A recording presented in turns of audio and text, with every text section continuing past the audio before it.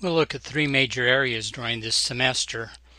The first one will be trigonometry, and we'll take nearly half of the semester to work on it. Trigon is like polynomial, like polygon. Tri means three. It's a three-sided polygon, or in other words, a triangle.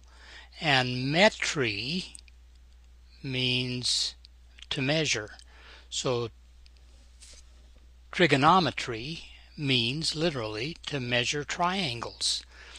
When we look at triangles, we'll use the following labeling notation. Usually we will label vertices with capital letters, capital A. With triangles, the side that's opposite, that will also be labeled with the same letter of the alphabet, but in lowercase. A will represent this side, or sometimes the length of that side. There's vertex C, then this would be lowercase c. There's vertex B, and this would be lowercase b. Our thing we'll measure in triangles, the length of the three sides, and the angles, the three angles. So there's 6 measurements in any triangle when we're studying trigonometry. Now, an important thing to know is this important fact. In any triangle, the measure of angle A, now we'll sometimes use angle A to talk about the literal angle, the physical angle, or we'll also use that same notation to mean the measure of that angle. Here we're using it to be the measure, plus the measure of angle B, plus the measure of angle C is going to be 180 degrees. We'll use that fact over and over again, and without proof. It'll be kind of an axiom for us. But the sum of the angles in a triangle is 180 degrees. Piece of software that many of you will be interested in. It's free, it's well supported, it's well respected. There's an international community that's working on it. It is called GeoGebra. Let me use that here just real quickly to construct a right triangle. We'll begin much of our first study of trigonometry with right triangles.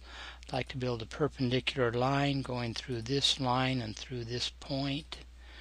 And then I'd like to have another point, say, up here.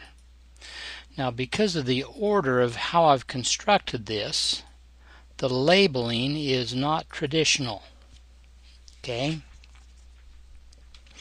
Let's build a line segment between here, and we'll hide this line that we used. We created this right triangle, and I purposely did it kind of oriented in a way that you might not usually see it. There's the right angle up here. Traditionally, instead of labeling that B, people would usually label that C. The traditional way of labeling a right triangle is with the right angle being C. It doesn't have to be that way, but when we talk about the Pythagorean theorem, they're certainly thinking of it being that way. So this is A, and this is B. Okay, so that means that this side, the opposite side, is A. The opposite side of this angle is lowercase b, and the opposite side of this is C. And that's where that big theorem comes from, really an important one, is that A squared plus B squared is equal to C squared.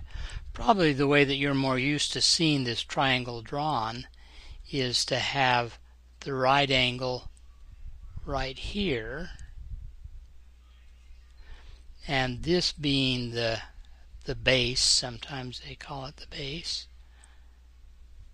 So this would be angle B, this would be angle A, this would be side A, and this would be side C. That's lowercase c.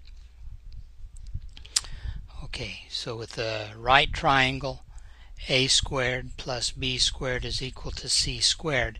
Another important thing to know is that in a right triangle, then these two angles, angle A and angle B, have to add up to 90 degrees. That's because the sum of all the angles has to be 180, and we've already used up 90 in the right angle.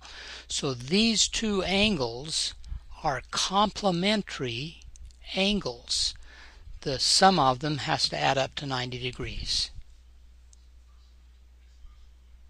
This video, remember that labeling triangles, we use capital letters for vertices, we use lowercase letters to label the sides. The side opposite a vertex, the side opposite and the vertex share the same letter. It's just that one's capitalized and one's lowercase. The sum of angles in any triangle is 180 degrees. It doesn't matter which triangle it is, but the sum of the angles is 180 degrees. For right triangles, some special things happen. A squared plus b squared is equal to c squared. We call that the Pythagorean theorem.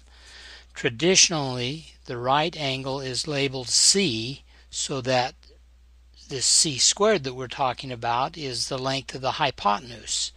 So the length of one of the legs plus squared plus the length of another leg squared is equal to the hypotenuse squared. The two acute angles in a right triangle are complementary. That means that their sum is 90 degrees. And the hypotenuse is always the side that is opposite the right angle.